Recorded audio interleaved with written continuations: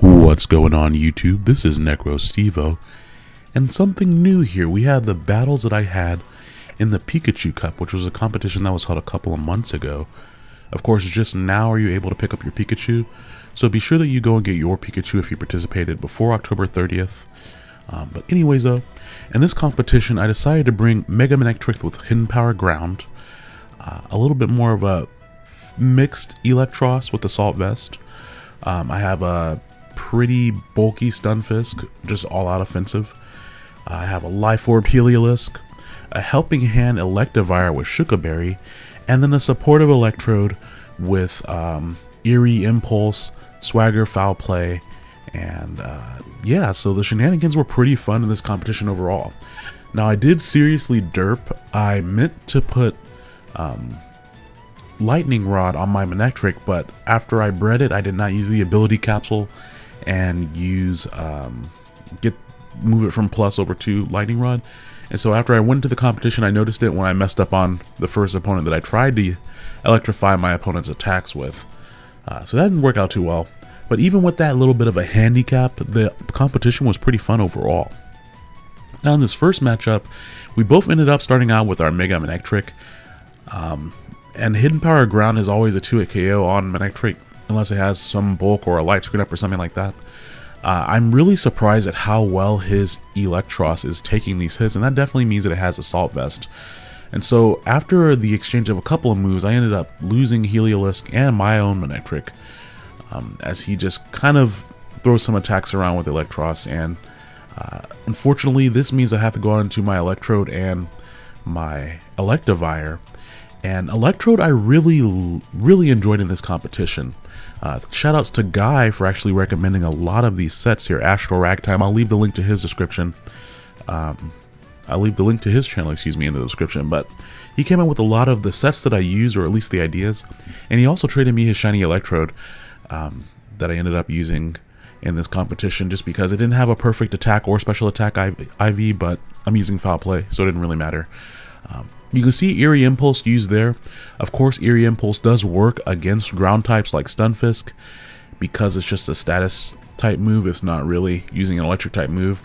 Strangely, it does not work against, like, if you try to use it against an Electivire, then it will trigger the Volt Switch. So, I mean, excuse me, the Motor Drive. Wow. Sorry if I misspeak a lot. Very, very tired today. But I really wanted to get this uploaded and get these battles going for this cup, just to remind everyone to go pick up their Pikachu. I was really disappointed that I didn't end up knocking out the Electros that plagued me this whole battle on that turn, because now my Electro is going to go down to Earth Power, which kind of sucks. This is not one of the first battles I had. All the battles that I had are kind of out of order based on how I recorded them. But yeah, so that was the first battle. Didn't do too well there. In the second matchup here, I saw this was, I think, the only person I faced that actually brought a Luxray. Pikachu was actually relatively common in the competition. Pikachu was number, I think, 3 overall in the whole competition, with Electivire and I believe Heliolisk taking first and second. Heliolisk, of course, in this competition you could only use electric Pokemon, and this was a doubles competition that took place over the battle spot. And you can only use electric Pokemon, and of course, the stab moves from electric types aren't going to be very good against other electric types. So Heliolisk became really popular because it can still use Hyper Voice to hit both Pokemon on the other side of the field. And Electivire and Stunfisk are the only Pokemon that can use Earthquake or even Earth Power in Stunfisk's case, with any real power behind it. Besides them, the Rotom forms are really popular too. And I ended up just using my own Stunfisk. It's kind of a bulky pivot. Here we can see that his Stunfisk is actually going to be the one that has the Assault Vest after it takes Hidden Power Ground and it takes a Hyper Voice and only loses half of his HP. I think right there he definitely predicted a switch, as he went for Muddy Water, which only hits your opponent's side of the field, has lower accuracy than Surf, but it doesn't hit your partner, and it has the chance to drop your opponent's accuracy when they get hit by it. Now, expecting him to hopefully go for the Earth Power on the slot that my Mega Manectric was in this turn, I switched into Electivire, who is holding the Shuka Berry, so as long as he didn't double target my Manectric slot, I had a good chance to live anything that he was going to go for, barring a crit. And now that I have Electivire here, this was actually one of my favorite pairings in this tournament because I messed up the whole Electrify Lightning Rod thing. With this pairing, Electivire can use Helping Hand to boost Heliolisk's attacks, and then also I can use Protect with Heliolisk to dodge the Earthquake from my Electivire. Now, when facing other teams that especially had Pikachu and Raichu on them, I ran into a little bit of an interesting guessing game there, because of course Pikachu and Raichu can learn Feint, and so I did have in one battle where I actually think he disconnected in that battle, where my opponent hit my Heliolisk with Feint the same turn I protected and tried to use Earthquake, so I ended up demolishing my own Heliolisk. But that's a little bit interesting to predict around. Now, I am finally able to do some solid damage to both of his Pokemon here. He does take out my Heliolisk, but with the Intimidate, he's unable to pick up the KO on my Electivire. And because of the Snarl that I hit him with earlier, he doesn't KO Electivire with Muddy Water. I think when he was using Muddy Water all those times, he was just trying to play around me protecting. But since it's not a stab move, Muddy Water is a water type attack, not a ground type attack, which makes perfect sense, really. He loses a lot of power behind it. Right there, I figured that he would protect with the Electros, but I wanted to really make sure that I could pick up the KO. Electivire can also learn Feint, actually. And of course, Pikachu and Raichu are very apt users of Fake Out, especially in this type of competition. So basically, anytime I saw a Pikachu on my opponent's team, which wasn't as often as I thought it'd be, I always led with Heliolisk and Manectric. That way I could not only get the Intimidate off in case it was a physical Pikachu, but then at the same token, I would be fast enough to outspeed Pikachu and stop him from encoring me into Protect. So that was the thinking there.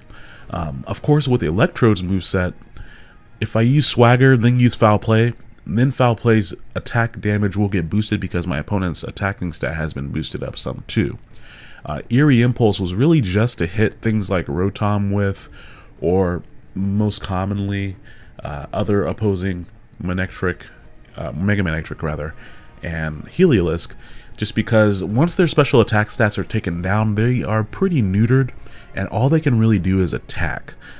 We do see a couple of support Mega Manectric running things like Light Screen, and I was the only one that I saw trying to use Heliolisk's Electrify attack.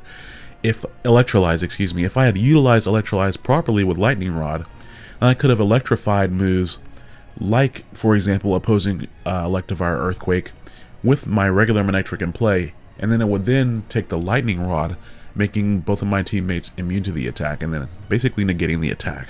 It worked great in practice before I tried to breed Manectric with Hidden Power Ground.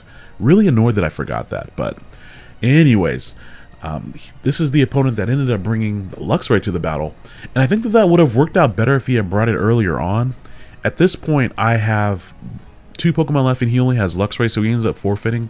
But if he had brought it in earlier in the battle, he might have been able to do a little bit more with it. Now, in the last battle for this video, I'm just going to go ahead and say that I got destroyed, but I really wanted to share this video with you guys just to show how ingenious some people are. This is the support Manectric that we see, and just when the battle first started off, anytime I see an Electros, I figure that it has Drain Punch, and that's there almost primarily to hit Heliolisk. I guess it does offer some passive recovery, but for the most part, it's going to take out Heliolisk. Now, with these 2 Pokemon that I have in, it's a good matchup overall, because after a Hyper Voice or 2, Electros goes down, and Mega Manectric can't take those hits. Now, I do knock him into the range where it's going to not be enough damage to really do anything. Plus, he gets his Moringa Berry, which I was immediately alerted to, because it's just like, wow, you don't see that item very often. And that item only activates when you get hit by a special attack, and it raises your special defense. Seeing that he does not knock out my Heliolisk with the Drain Punch means that he's incredibly bulky, which means that he probably wants to set up with Coil, because that's Electros' primary setup move, raising his attack, defense, and accuracy all by 1 stage. My opponent set up Light Screen with his Mega Manectric, which is the only reason that it is still standing, and here comes the coils from Electros. It's very hard to pull off a strategy like that in doubles, especially in this type of competition, but Electros's typing really allows it to do such. And I was definitely on red alert when he brought in Rotom like this behind the light screen, because Rotom can get Psych Up, and I really didn't want Rotom to copy the +1 special defense, and the +2 defense, and the +1 accuracy for overheat. I just didn't want to deal with that. So my strategy changed a little bit, and I was trying to either get a crit on one of them. I wanted to throw as many of attacks as I could at both of them. I had a chance at dropping their special attacks here and dropping their accuracy to try to, if I could drop the accuracy back down to normal, then maybe he'd miss an overheat or something like that. And then I switched to trying to get a toxic, or rather a poison hacks from Sludge Bomb on the Electros. Sludge Bomb primarily for any Rotom cut forms, or Rotom Mo forms rather, that try to switch in. But yeah, spoilers, he sets up all over my face and I'm not able to do anything about it. But it was really impressive to see him pull off this strategy. It was very ingenious, and I definitely didn't think anything like that. Interestingly, if I had my Heliolisk in this battle with Manectric and I had the proper ability on Manectric, I could have negated this strategy somewhat just by constantly going for Electrify on the correct Pokemon to negate that Pokemon's attack. So, and for example, with Rotom, it wouldn't be able to just use Dark Pulse, and then, of course, it wouldn't be able to use Overheat because its attacks will be electrified, and then therefore transfer over to Manectric, giving it special attack boost, which would eventually bypass the boost that he got from the light screen and the Moringa Berry. So a little bit interesting there. Since he does have all those boosts though to both attack and defense, it still equals out. I can try to do some confusion hacks here, but at this point in the battle, there's just too much gone. Basically, I don't have any resources to really handle what he's brought to the field at this point. But that's okay. This is why I love these types of competitions.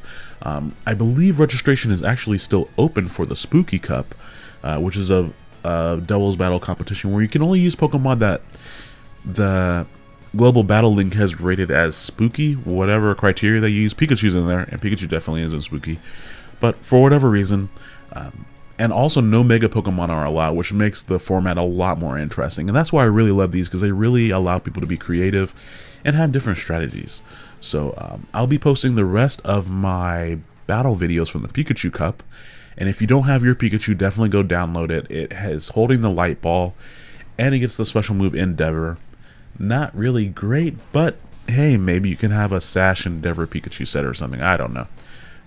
But Pikachu's not the Pokemon I want using Endeavor. It just doesn't have the capabilities to pick up anything afterwards. Now, if they had a Pikachu where they re-released the Extreme Speed Pikachu, that would have been a good event Pikachu. But anyways, neither here nor there. But I hope you guys enjoyed this upload. Let me know if you participated in the Pikachu Cup and if you plan to participate in the Spooky Cup. I'm kind of in the midst of team planning right now, but hopefully whatever I end up using will be fun. So I hope you guys enjoyed the video, and I'll talk to you later. Bye bye now.